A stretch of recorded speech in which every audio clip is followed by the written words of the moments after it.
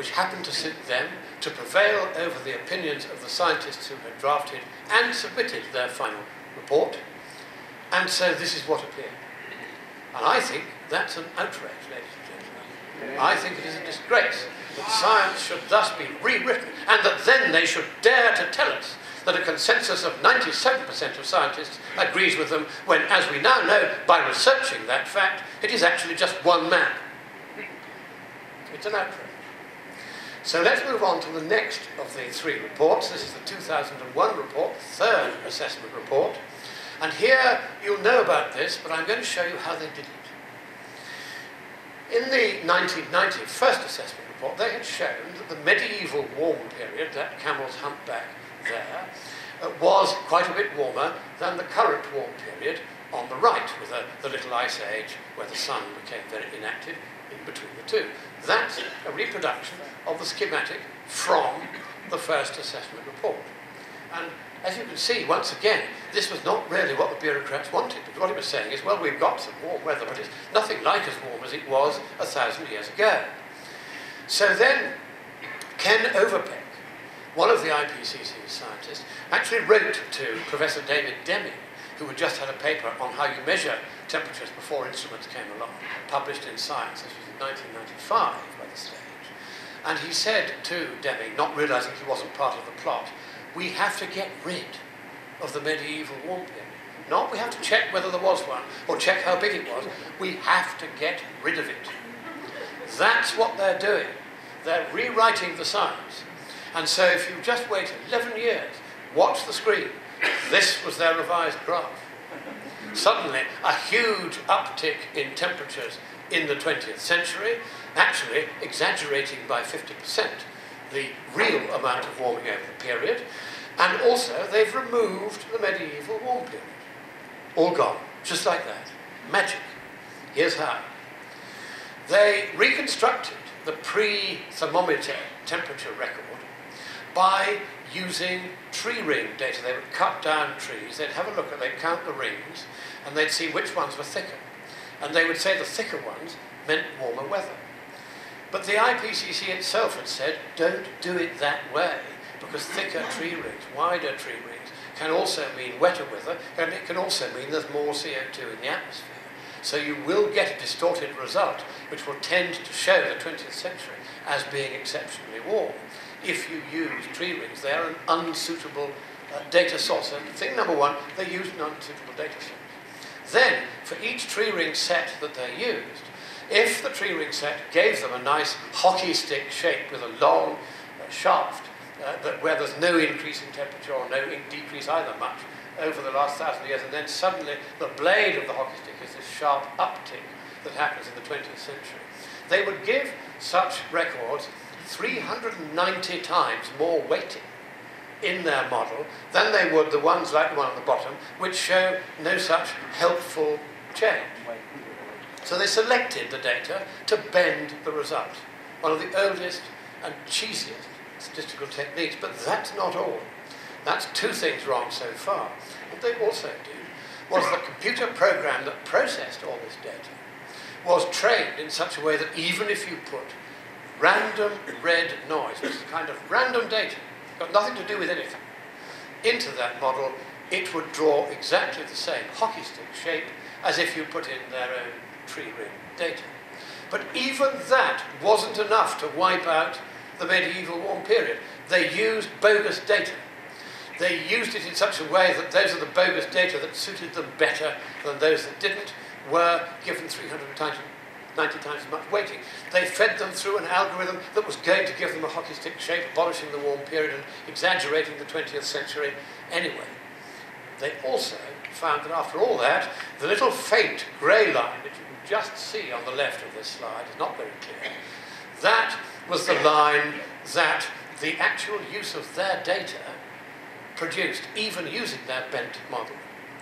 So what they did, without saying so, in the paper in Nature that eventually went into the IPCC's third assessment report, was that they simply left out their own data for each of those tree rings for the medieval warm period and substituted random numbers of their own that gave them the abolition of the warm period that they desired.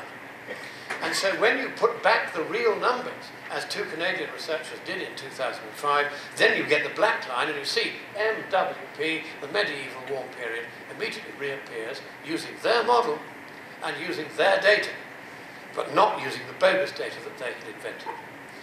That is the length to which these people have gone to bend the graphs, bend the data, bend the science, artificially to create the supposed climate problem of today, which is in fact even less bad than the medieval warm period, which, as David showed you, is real, is global, and is warmer than the present. So then we'll take one more IPCC document. This is the most recent of the four, the fourth assessment report, 2007. And their central conclusion was that the rate of global warming is itself accelerating and we are to blame. And they said this 3 times. Now we're going to see, once again, we're going to check whether they're right. And for this we're going to set sail on a voyage of mathematical discovery known as a heuristic. Don't worry, I'm your captain. Fasten your seatbelts, fold up your tray tables, and we'll set sail. Very short little voyage of mathematical discovery. Here is a sine wave. You will have seen these at school. The important thing to know about a sine wave is that I propagate one from left to right. Ad infinitum, it will just go up and down like this, up and down like this, all the way. It will never deviate from, essentially, a horizontal line. The trend of a sine wave, as we boffins call it, is 0. It neither goes up nor down. It just continues on forever in the same direction, either side of that central line. However, if we take just one segment, one little piece of that sine wave, and we take the trend of that, as we do now, starting from the extreme left-hand end and going all the way to the right, then there is in fact, apparently, a slight downtrend. If we start still further to the right, choosing our starting point very carefully, it makes it look as though we've got a still steeper downslope. And these are correctly calculated least squares linear regression trends. That's a way of getting a straight line trend out of data that goes up and down a bit. And now we do it still further to the right and still further to the right. And what appears to be happening is an acceleration in the rate of decline in the direction of this sine wave, even though we know by definition that this can't actually be happening. So we know from this that it's a bogus technique. And we can show how bogus it is by shifting our segment just half a cycle to the right. And then we get precisely the opposite. Now we've got it appearing to accelerate ever more rapidly upwards. Now you may say, what has this got to do with the climate and IPCC's fourth assessment report? Well, the answer is in the picture you're now going to see on the screen. Hold on to your hats. We're returning from our voyage of mathematical discovery. We've learned that this is a bogus technique. Now watch. Isn't that amazing? They've even used the same colours I did. And what we've got here is the graph from the Hadley Centre of temperature change over the last 155 years, then it was 161 years now. And they've quite correctly shown in the red line there the long-term trend in the data. It is upwards, but not very fast, about 0.4 Celsius per century. So it is an uptrend. We have got warming. In fact, we've had 300 years of global warming, as those knickers on the line proved earlier. But here we've got a suggestion, which is stated explicitly 3 times in the report, where they use this graph 3 times, big and in full colour, that the rate of warming is itself accelerating. And the only reason they state that conclusion is that they take the ratio between the different trend lines shown here, and they say, this is all our fault. Well, that is an entirely bogus technique, and it is therefore an entirely bogus result.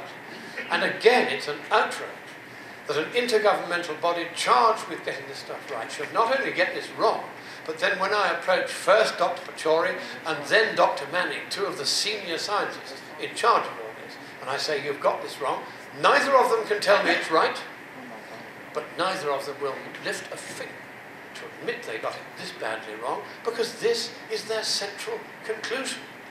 If they were to admit that this is as wrong as it is, they would have to admit there's no basis for the conclusions that they draw about what we have to do to save the planet. That is how seriously, and yet how crudely, we are being misled.